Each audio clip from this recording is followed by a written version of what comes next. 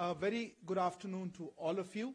Thank you very much for joining us for this very special media briefing, press statements on the visit of His Excellency Dr. Tawfiq bin Fazwan Al Rabi'a, Minister of Hajj and Umrah of the Kingdom of Saudi Arabia.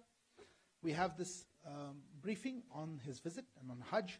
Joining us on the dais, Honorable Minister, Union Minister of Minority Affairs, Madam Smriti Zubin Irani, as well as Minister of State.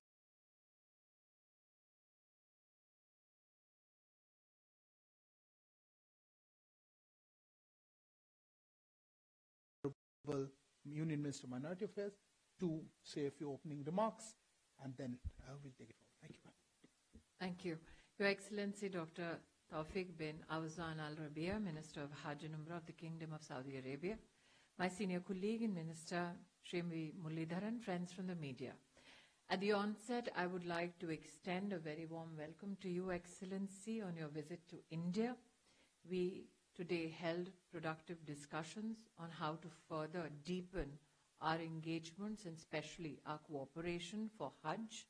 Both nations have agreed to continue to work together to make the Hajj process as convenient and as seamless as possible, with best provision of services for all Hajj pilgrims.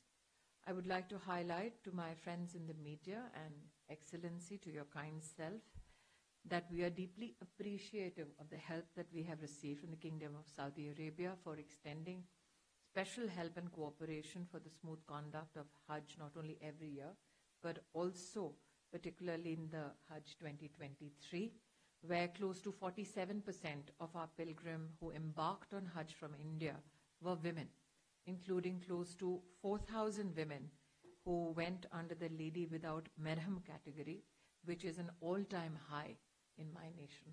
The Government of India, as you all know, is committed to making Hajj inclusive and accessible towards all segments of society, especially women and our Divyangjan. Excellency, that's what our Honorable Prime Minister calls the specially abled in our country. It is also in line with the Honorable Prime Minister's vision to empower women and Divyangjan.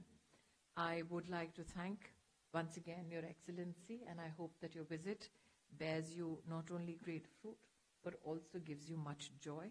I'm sure that your visit will go a long way in further strengthening our friendly ties. As our citizens already know, Hajj policy for 2024 has already been announced by the Government of India.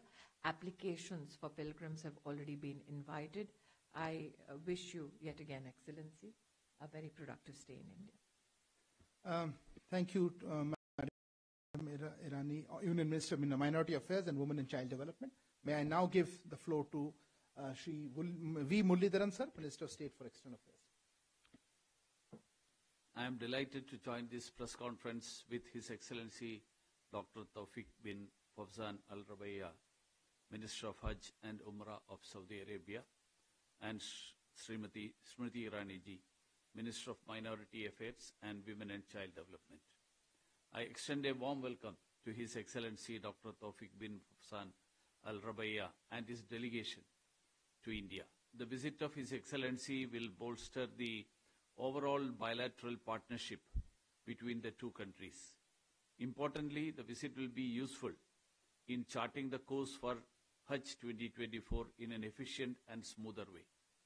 Hajj pilgrimage is an important aspect of bilateral relationship between India and Saudi Arabia.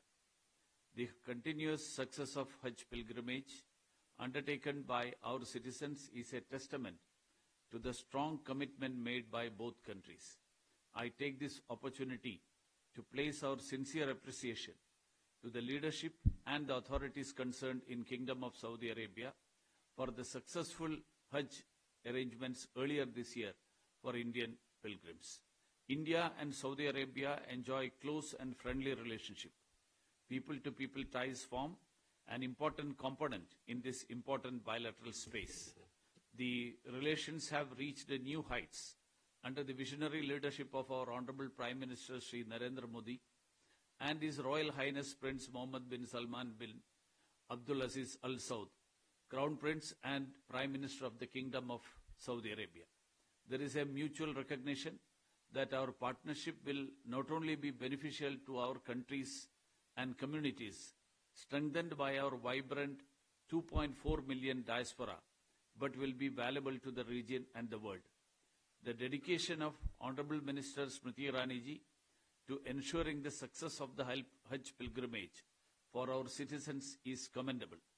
And we are aware, Smriti ji, that under your leadership, Ministry of Minority Affairs has been working very hard for the success of the forthcoming Hajj pilgrimage. I reiterate Ministry of External Affairs' firm commitment in this process, and we look forward to working closely to make the pilgrimage a grand success once again. I wish His Excellency Dr. Tawfiq bin Fawzan Al Rabaiya and his delegation a pleasant stay in India. Thank you.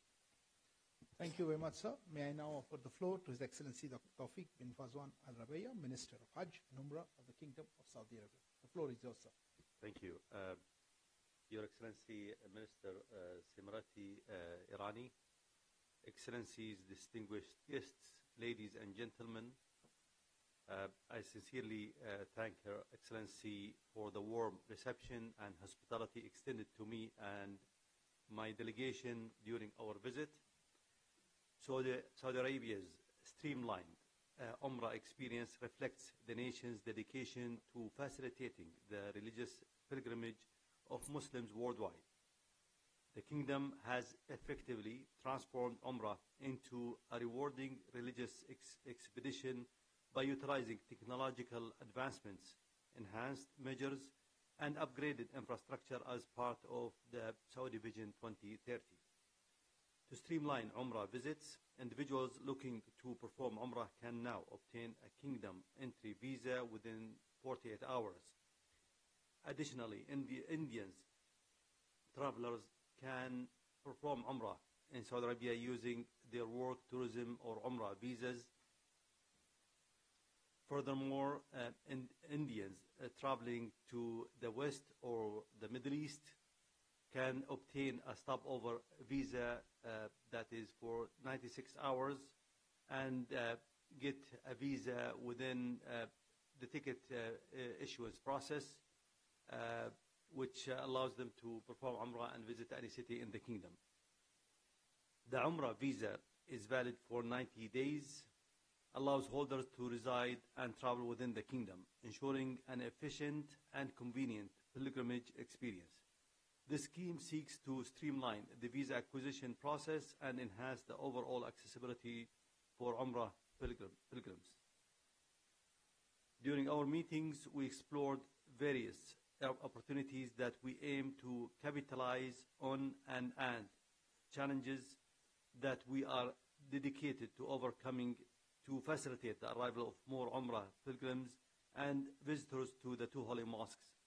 Our collaborative efforts have significantly increased the number of Umrah pilgrims from India, surpassing 1.2 million in 2023. That is 74% increase in comparison with 2022. We are committed to initiating discussions to enhance the range of direct flights options between our two nations to accommodate an increasing number of Indians looking to perform Umrah. We're also focused on enhancing capacity to meet the anticipated increase by introducing new scheduled flights through Saudi low-cost airlines, FlyNAS and Flyadil. These efforts are complemented by initiatives to streamline visa issuance procedures and establish 3 new ta'shir or visa centers in India, accommodating the increasing number of individuals seeking to perform Umrah and visit the holy sites. We will launch the Nusuk exhibition in Mumbai tomorrow, which is an opportunity for collaboration between Umrah and tourism companies from Saudi Arabia and India, and a chance to take advantage of opportunities and introduce initiatives that enhance the Umrah journey. Thank you, Excellency, for your gracious welcome and hospitality. Thank you for your attendance. Thank you very much to Honorable Union Minister of Minority Affairs and Women and Child Development, the Minister of State for External Affairs, and to the visiting Minister of Hajj and Umrah of the Kingdom of Saudi Arabia. That brings us to the end of these press statements. Please remain seated as the honorable dignitaries make their way out. Thank you.